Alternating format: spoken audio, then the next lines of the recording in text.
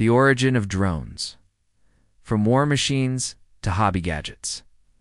Today, drones zip across skies, filming weddings, delivering packages, and even racing for sport. But their story begins not in play, but in war. The idea of an unmanned flying machine first took shape during World War I in 1916. The British developed the aerial target, a remote-controlled aircraft meant to carry explosives. Around the same time, the U.S. experimented with the Kettering bug, a primitive cruise missile with wooden wings and a simple engine. Neither project saw much combat use, but they sparked a dangerous idea: flying machines that didn't need pilots. By World War II, the concept had advanced. The U.S. Navy created radio-controlled planes called assault drones, designed to crash into enemy targets. Germany took it further with the V-1 flying bomb, a terrifying pilotless weapon that roared across the skies of Europe.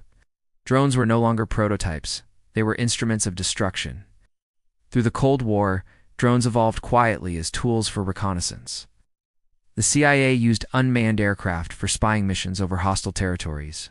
These early spy drones were large, clunky, and incredibly expensive. But they offered one big advantage: no risk of losing a pilot. The 1990s brought a turning point.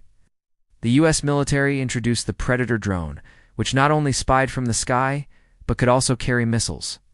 Drones had become central to modern warfare, capable of striking targets with deadly precision from thousands of miles away. But at the same time, something unexpected happened. Drones began to shrink, become toys. Advances in battery life, miniaturized cameras, and cheaper parts made drones accessible to the public. By the early 2000s, hobbyists were flying quadcopters in backyards, and tech companies began exploring civilian uses. Suddenly, drones weren't just military machines, they were tools for filmmakers, farmers, engineers, and even delivery companies. A farmer could survey crops in minutes. A rescue team could scan disaster zones. A filmmaker could capture cinematic aerial shots without hiring a helicopter.